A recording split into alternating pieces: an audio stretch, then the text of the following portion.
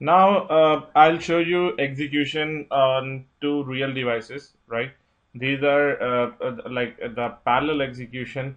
Earlier we have seen on one real device and one emulator, but this time we will be seeing the same example on two real devices, right? So this is my first device, and this is Samsung Galaxy Note 3, and this is the second device.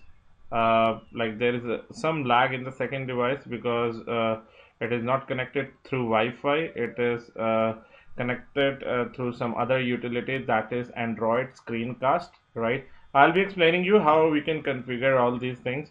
Now I'll show you the same test that we have executed earlier, and I'll show you whether they are parallelly being executed or not, right? So what I'll do, when I run this testng.xml, and you'll notice over here,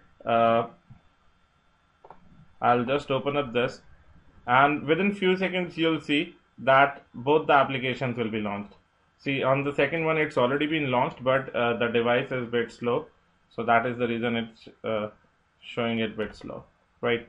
I can prove you this thing that both of them were launched at the same time. What I've done, I have actually done some system out print in both of the tests, and over here if you notice, executing test 1 and test 2 is printing at the same time, right? So if I'll go over here, this is one of my tests in which I have written executing test 2.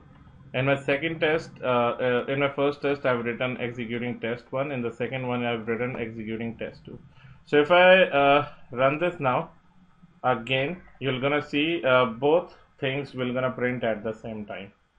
So you'll come to know that these are executing parallelly, not sequentially.